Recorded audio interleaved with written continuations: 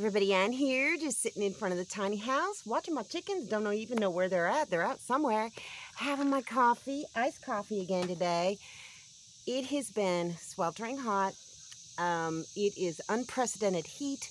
There's a heat advisory until, well, tomorrow, I think. Tomorrow, late evening, but it's still going to be up in the high 80s. So, and I can hardly see myself because I'm in the shade, but that's where I'm staying. So anyhow, yep, the situation has been resolved with what that was stressing me out, so that's good. And I've been getting some birthday prezzies, so I'm going to share those with you right now. Now, I'm sorry, you don't get to see me go because I already opened them. I'm so bad, it's not even my birthday yet, but, and it's hot. But I already opened them, so I'm going to show you what they are.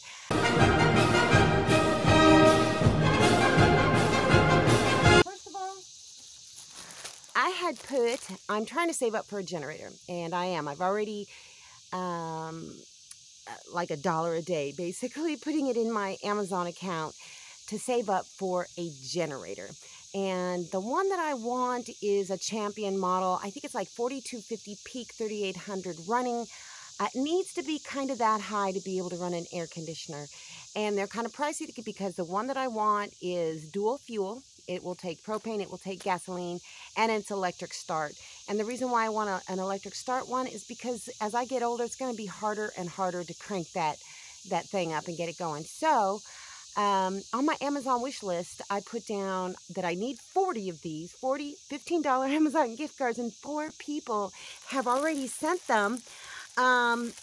They are all from Anonymous, except for one, and I'm not going to say the full name because I'm not sure if they want me to say it. So there's one from MS, thank you. And look they're in these cute little things.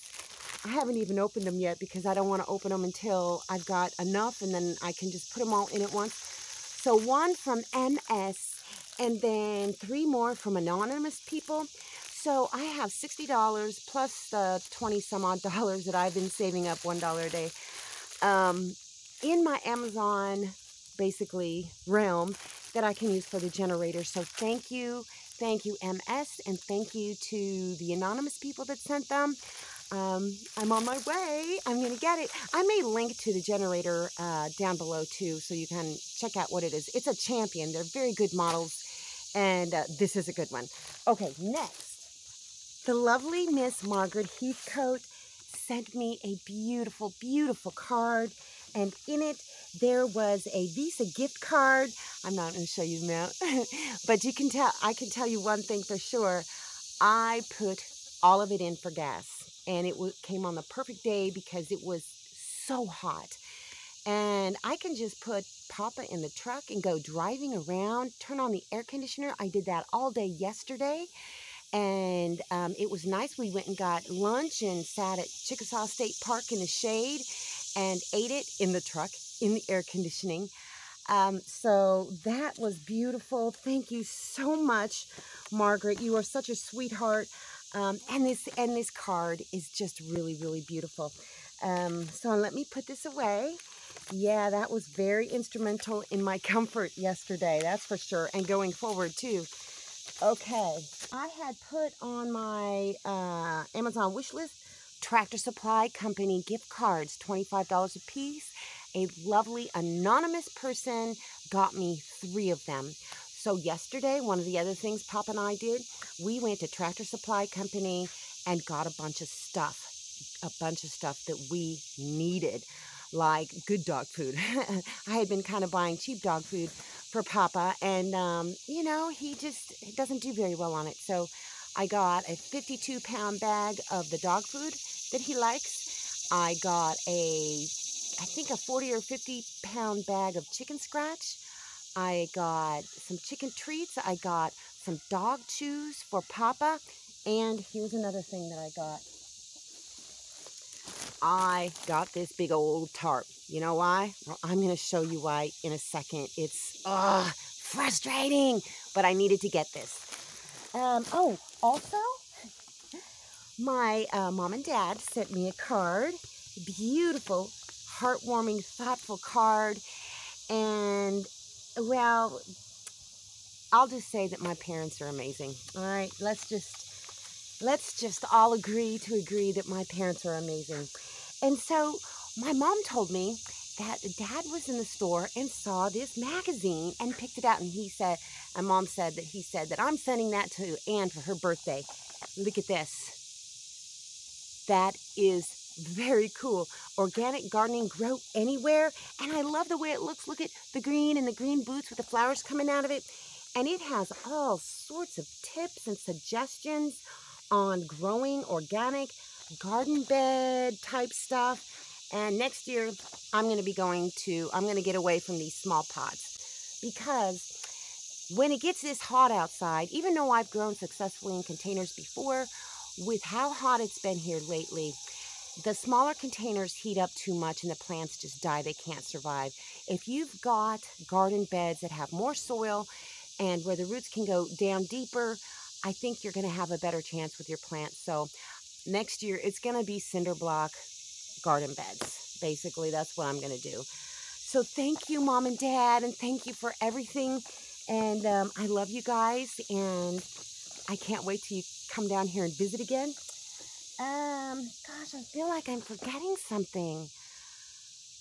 Oh my gosh, I've just been given so much lately.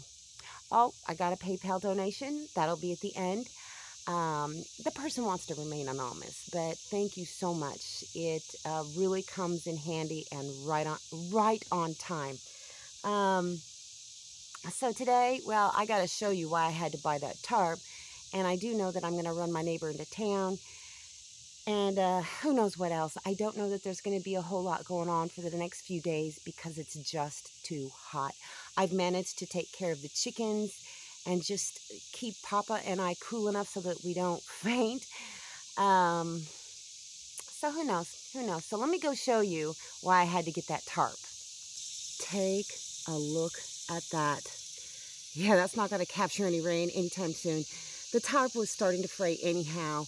And I don't know if something came down through it, but I suspect that it's because it was rubbing up against these sharp edges, and something may have came down through here, although I'm not seeing anything down there. So I need to redo this whole thing. It was time anyhow. And luckily I've got that nice big tarp. Now the tarp that I got is heavier duty than this one is. So it should last a little bit longer. But I'm also considering doing something else up there, like some sort of a gutter thing. I don't know if I can accomplish it. I've got this piece of siding here, and I've got all these scrap pieces, and somebody had already kind of shaped that into a little roundy thing. So I don't know if there's something that I can actually do with this. You know, bend it, shape it, put it up there, cut a hole in it, bring it down somehow or the other. I don't know. I'm going to have to think about that. But at the very least, I need to get that tarp up there so I can capture rain when it starts raining again. While we're at it, why don't I show you some weird stuff that's growing in my garden? I do not remember planting these. Okay, you know, I thought this was a zucchini plant. This is not a zucchini plant. It's some kind of squash. Doesn't look like zucchini that I've ever saw. It doesn't look like a spaghetti squash. I mean, it could be. Looks more like a pumpkin. And look, I've got another one over here. I can't believe it. What is it? Is that just a pumpkin? Is that what it is? Is it just a pumpkin? I mean, it kind of started out yellow. It didn't start out green. Don't pumpkins start green and then ripen? I have no idea what these are, you guys. Some kind of squash, definitely not zucchini. I do not see one single zucchini growing anywhere out here, but this squash plant is beginning to sprout. I gotta water these today. And check this out. Okay, so this is kind of death row as well, as far as plants are concerned. The onions are starting to grow, but these green peppers, they've bounced back and they're starting to grow. Oh my gosh, look at those poor tomato plants all kind of sprawled over like that. Remember these passion fruit vines that I thought were going to die? Well, they are taking off. They're going to be just fine. Look at this one. This is the one that was doing the worst, and it's spreading all over the place. I'm not going to pull it off. It can just spread wherever it wants to. And then this one over here is doing really well too. And these passion fruit vines that I planted out here in front of the tiny house are also flourishing. So I'm just going to let them grow. I'm not going to transplant any more this year. I'm going to see how well these spread, because I would like it to be spread all around this fence. Everywhere you look, passion fruit vines. So they are surviving, they're thriving, and I'm very pleased with that. Nothing else is, though. Look at this. This is death row, like I said. Death row! Yeah, I don't think I'm going to get anything out of these plants anymore. I do need to water these. The cayennes are still hanging on, but I don't know if they're going to produce any more cayenne. These, I think those are, yeah, those are banana peppers. They're toast. They're toast. I got one more jalapeno pepper plant that's giving me stuff, and I think that one's done. But my herbs are doing good, pretty good. I've been pinching off them right and left, and they just keep growing back right and left. So at least I've got the herb action going on, some cayenne peppers, and these are doing okay. I do have some peppers that are growing on them. They're not very big yet. I have harvested a few peppers, and that's great. But the chickens have gotten back in here a couple times, and they love to peck these peppers off the vine and eat them. So yeah, that kind of makes me a little bit mad. And yeah, these aren't doing so hot. So I'm going to figure out something else for next year.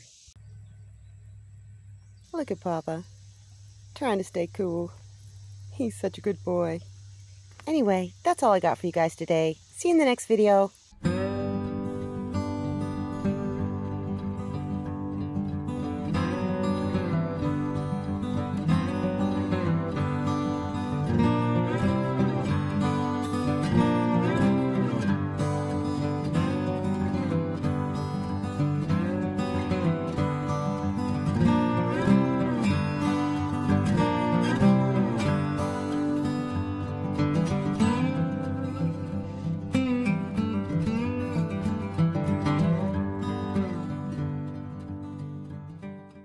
Thanks for watching, everybody. I hope you enjoyed the video. Make sure you like, subscribe, hit the bell, and y'all have a good one.